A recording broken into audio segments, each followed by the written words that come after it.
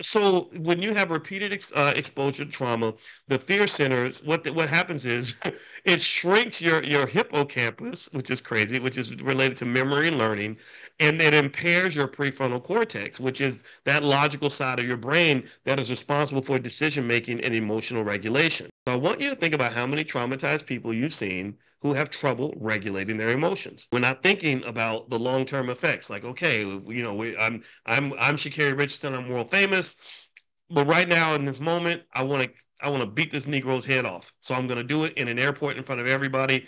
So there's no sort of ability to step back and pause and breathe and say, okay, if I'm going to fight him, I'm going to wait till we get home and cuss him out. Even that would be a step up from saying I'm going to do this in an airport in front of everybody so that it becomes the number one trending news story in the world. Now, I'll be honest though. Black people acting crazy in public is a multi-trillion-dollar industry. So you never know. Maybe they'll get the reality show now because of the drama, right? Because they love to see black people acting insane. They love to see that, right?